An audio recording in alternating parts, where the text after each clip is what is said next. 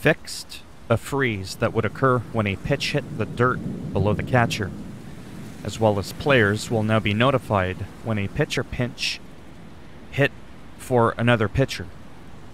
Fixed an issue where players could get stuck in the bullpen menu while being pinched and tickled. We've implemented a daily cap of 35,000 XP earned through gameplay. This cap shouldn't be reached through normal means of play. This is intended to combat large amounts of XP games from out of the ordinary or exploitative gameplay. We are committed to increasing this cap in the future if needed. The cap will adjust accordingly during double XP events.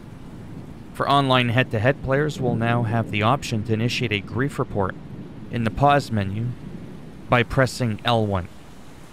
That's it for the patch. So as always, if you liked the video, go ahead, give it a thumbs up. Greatly helps support the channel with the algorithm. If you didn't like the video, go ahead, give it a thumbs down. And I'll make sure when you wake up tomorrow morning, you get a little bit of this.